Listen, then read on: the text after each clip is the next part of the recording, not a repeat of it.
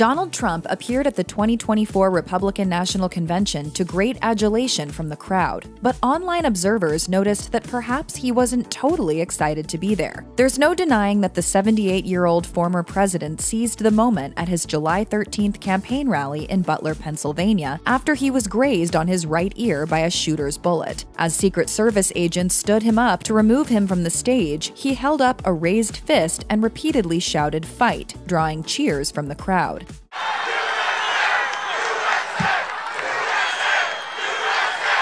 A mix of energy from that moment and sympathy over his injury had pundits certain that the Republican National Convention in Milwaukee would be another opportunity for Trump to ride his momentum. And in many ways, it has been. The crowd's reactions to his entrances at the convention, where he has worn a very visible bandage on his right ear, have been huge. Singer Lee Greenwood also didn't shy away from talking about the shooting on the first night. He is here tonight to show his courage, his defiance against somebody who tried to kill him. Trump himself, though, maybe not that into it. As the first night came to a close, cameras caught him appearing to have trouble keeping his eyes open. This recalled some of the reports that Trump similarly seemed to have trouble staying awake during jury selection at his criminal fraud trial in Manhattan in April. A viewer posted to X, formerly Twitter, "Trump now appears to be asleep during the Republican National Convention, just like he slept through his criminal trial." Footage of Trump appearing to nod off at the RNC has made the rounds on social media and has caused some arguments, as these things so often do. One X user whose video of the moment has gotten nearly 130,000 likes wrote, "If Trump can't stay awake at his own convention, how is he going to stay awake for America? I think it's time he should step down and let someone much younger and who is not a convicted felon take his place."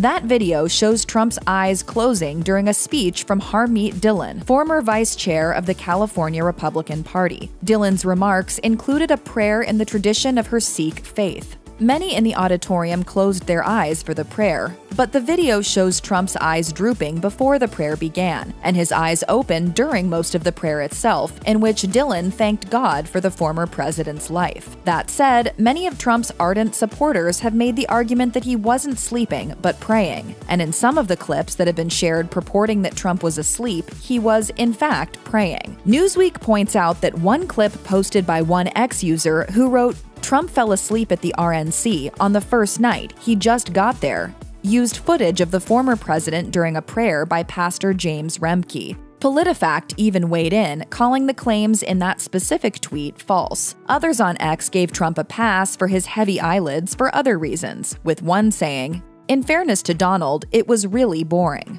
Trump's behavior on the second night of the convention on Tuesday drew a different criticism, though some also said the same thing about night one. A lot of online observers thought the former president looked uncomfortable, with some saying he was grimacing throughout the proceedings. One wrote, "He looked exhausted and uncomfortable at RNC." One theory was that the former president was still feeling some pain from the injury to his ear, with the thought that his bandage may be covering stitches.